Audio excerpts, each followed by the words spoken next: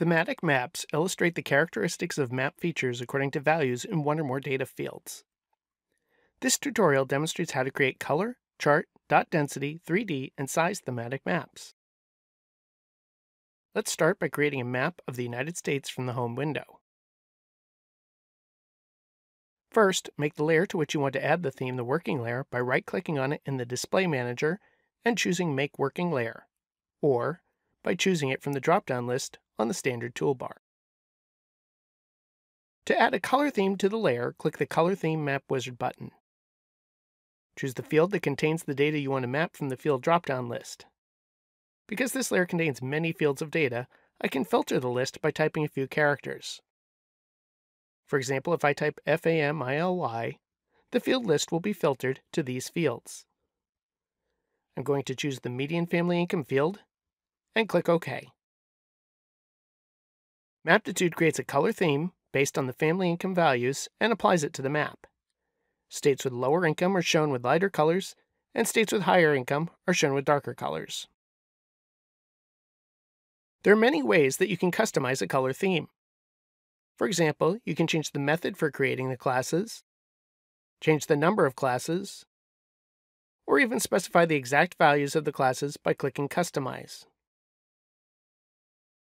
Maptitude shows you what the low, high, and average values for the field are here. Below, you can enter low and high values for each class, or choose a different method. For example, I will choose the steps method to create equal size intervals, choose 7 for the number of classes, enter 20,000 as my low starting value, and 15,000 for the step value. Click the Styles tab to customize the colors. You can click the Previous or Next buttons to cycle through the various color ramps, or choose Start and End colors from the drop-down lists. When I click OK, you will see that the map now uses the colors that I chose, and that the classes are at equal $15,000 intervals. If the Hover tool is enabled, and I move the pointer over any state, you will notice that the Hover label now also includes the median family income value from the theme. To create a chart theme, click the Chart Theme MapWizard. Choose one or more fields to include in the charts. For example, I'll choose the owner-occupied and renter-occupied housing unit fields. Choose the type of chart and other settings, and click OK. In this case, Maptitude adds a pie chart theme showing the owner and renter-occupied housing in each state. Just like with color themes, you can customize a chart theme. In this case, let's make the minimum size a little larger,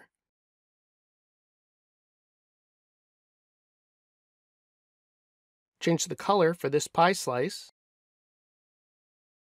and click OK. You can see from this chart theme that homeowners and renters are fairly evenly split in some states, like California, whereas in other states, such as Iowa, there are many more owner-occupied than renter-occupied housing units. To create a 3D theme, click the 3D Theme MapWizard button.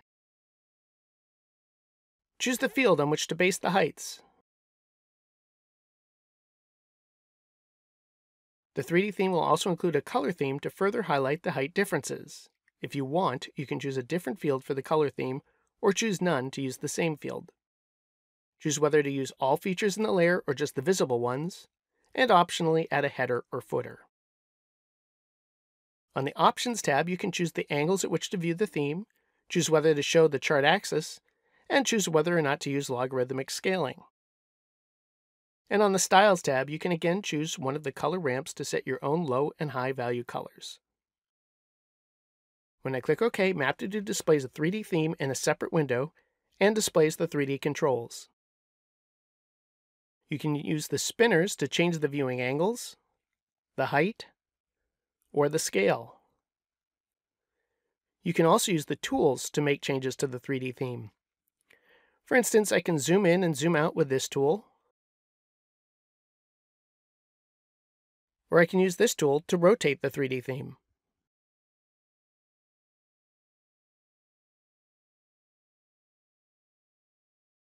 Now let's go back to the original map. I'm going to remove the color theme,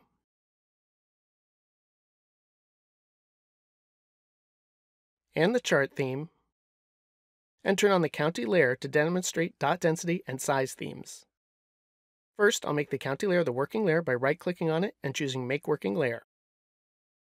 And then click the dot density theme MapWizard. Choose one or more fields and click OK. You can filter the list here. For example, I'm going to type Hispanic and then choose the Hispanic or Latino and not Hispanic or Latino fields. When I click OK, Maptitude adds the theme to the map.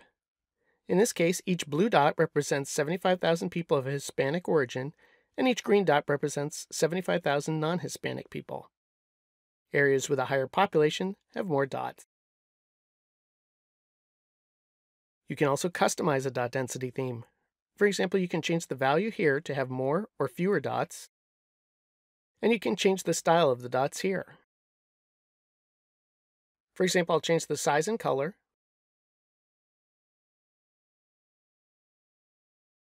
and copy the size here.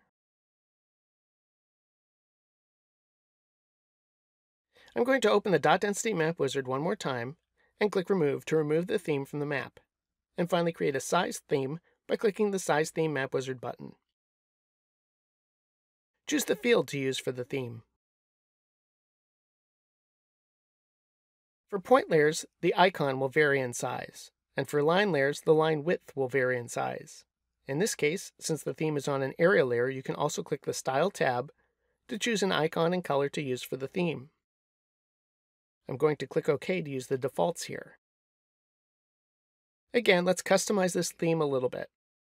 Let's change the smallest value size to 2 points and the largest value to 50 points. Now our size theme is a little easier to read, and you can clearly see which counties have the highest populations. And that wraps up this tutorial on Maptitude themes.